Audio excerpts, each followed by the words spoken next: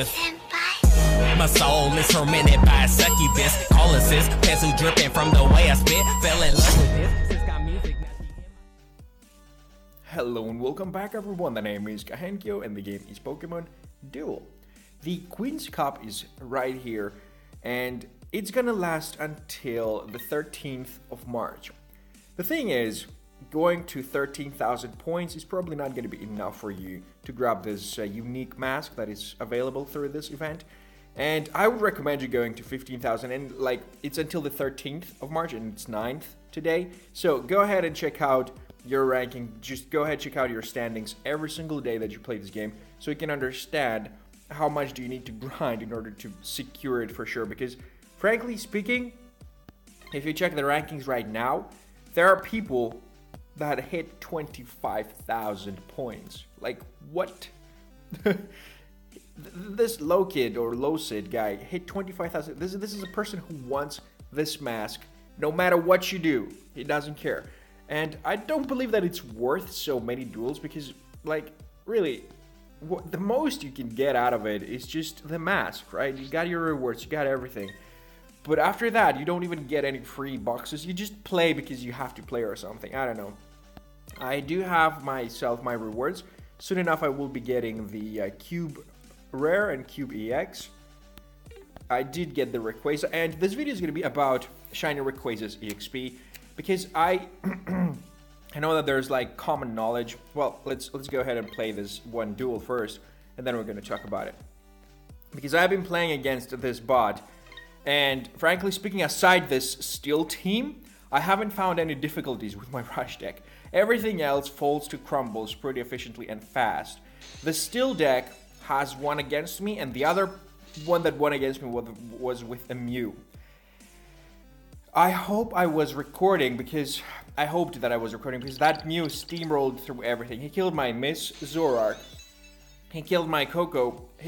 Sorry, not my Coco. He didn't kill my Coco. He didn't have a chance to kill my Coco. But he killed my own Mew with his X attack. He killed both my speed forms by rolling 2 psychics. And then, as I max survived my speed form to attack or surround, I don't know what. Do we want to? No, we were just gonna hope that he rolls a dodge or something. Yeah, there we go. I don't remember what exactly happened, but the Mew was here, my speed form was here, and the Mew just goes double chance shuttle flip into my go. I'm like, what just happened? The amount of outplay from that freaking Mew was intense. I did post a screenshot on my Discord, but 4 kills and a shuttle flip win was absolutely phenomenal from that enemy bot Mew. And that was the second time I lost in this event. But things like this happen pretty often, like one dodge, one miss attack from the enemy, like X speed against the speed form, what?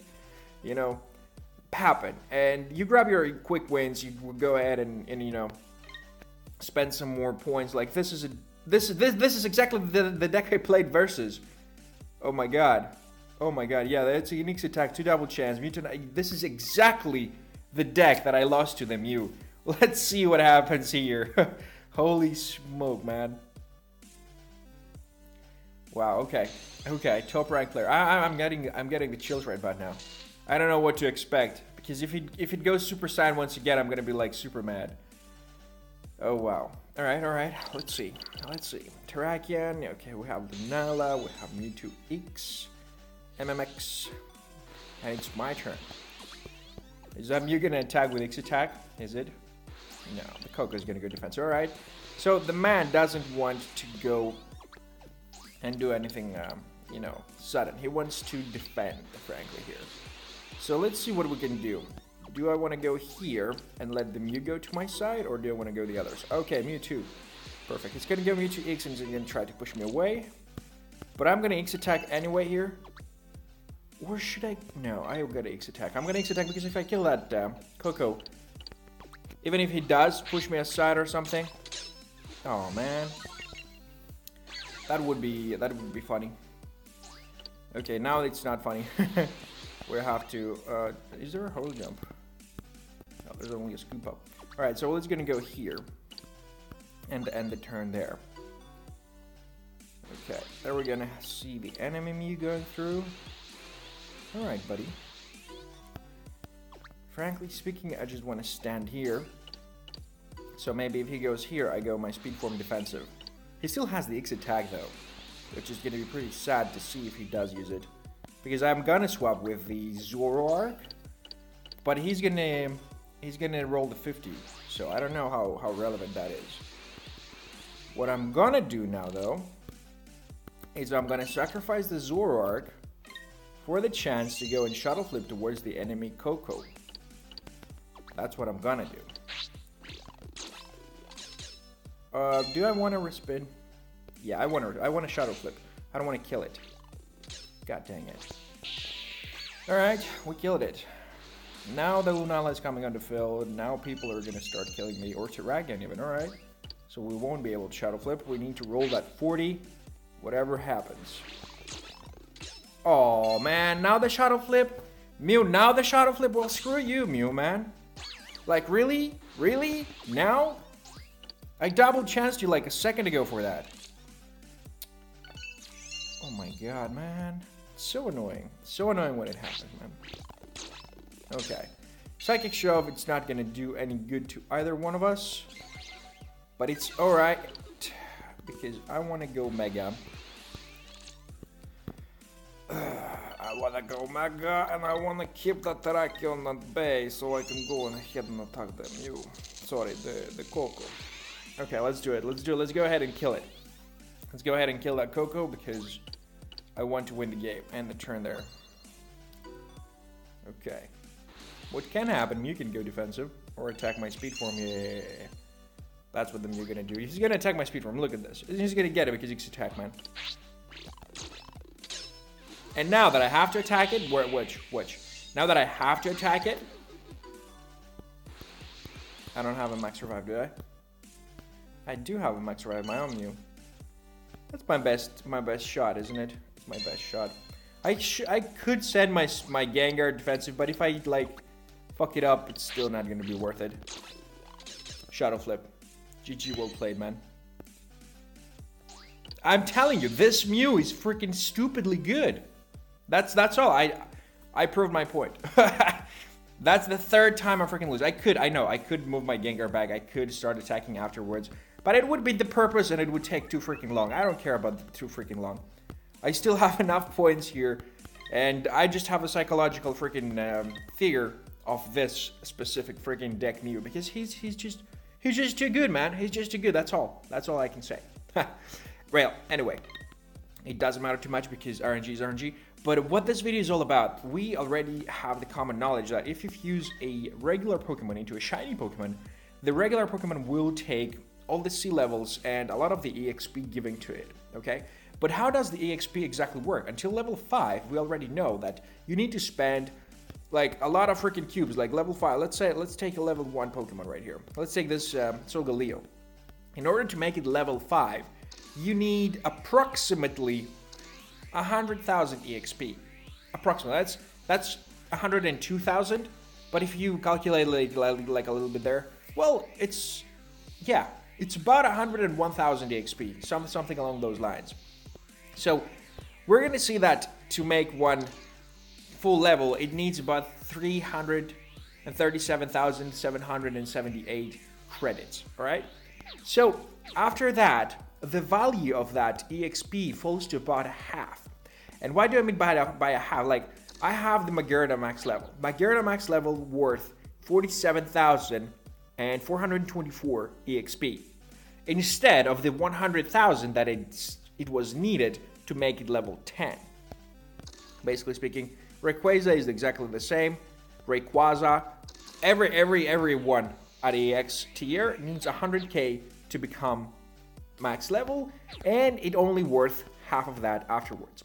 But when you fuse Pokemon with Carmonite in, like you take your level 5 Pokemon and you fuse one level of Carmonite to it, the amount of EXP that Pokemon is worth from 47,000 is increased rapidly to 80,000.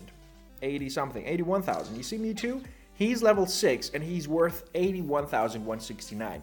That is pretty much 33,000 approximately, for 33,745 EXP more. So 100 carmonite translate into the 33,000 EXP.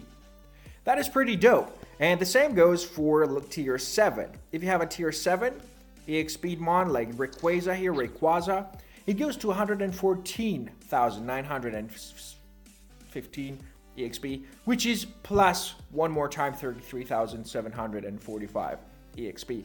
Basically speaking, every single 100 carmonite worth 33k EXP. But my question here is, if I was to fuse my regular Rayquaza into my Shiny Rayquaza, sorry about that, Rayquaza, would only the EXP and the C levels transfer, or would also the carmonite level transfer? This, I know this is pretty theoretical, you know. Obviously, it shouldn't, or it won't, because carmonite translates into EXP. But instead of doing assumptions and, you know, guessing if it will, I'm gonna just press the fusion button here, and I'm gonna find out for sure. I'm not gonna be using either one of them. I don't feel like Ray or Shiny Ray is worth in my deck, or is gonna stick in any deck that I make. So I'm just gonna go ahead, fuse it together, and see, just in case I get myself the carmonite back or not. And you saw the carmonite thing popped up, but we'll have to see if it works like that. I don't believe, personally, I'm telling you again, I don't believe carmonite is going to be transferred. It's going to be just the EXP, but I just wanted to make sure and confirm this. Leveled up. Now the C level should pop up. Okay. 142. Okay. And was there enough levels for the carmonite? I don't believe so. I do not believe so. But you never know. Nope. The carmonite does not transfer. Maybe if there was more levels, just maybe then, but I still don't believe so, because carmonite transforms into EXP. And once it's transformed into EXP, there is nothing you can do about it. You can't transfer carmonite. You can transfer C levels, you can transfer the EXP, but not the carmonite levels. As for this being sold for me personally, I'm super happy, because right now I sold the riddle Mythbusters Kahenkio for me, and I'm really satisfied with the results. I know I lost my Rayquaza, but it does not matter, because as I mentioned, I'm not going to be using it in any deck anytime soon. I didn't really care about it anyway. I had it sitting there forever. Only after the buff for a little while it was relevant, because there were people still running those, and that's why it was still relevant to me. But right about now, it's as useless as ever. So let's just grab some money back, and let's end this video right about here. I feel embarrassed that I lost to Mew, so I'm just gonna go ahead and refill my stamina and play a little bit more of that thing right there. I do have my rainbow running. I played again a ranked duel. I was deciding to tank, but I play versus a bot, so I didn't want to tank to a bot. At some point when I'm done feeding my ego, I'm gonna rank tank back to normal to have regular plays with regular people. And until then, I'm Henki, and as always, have a nice day.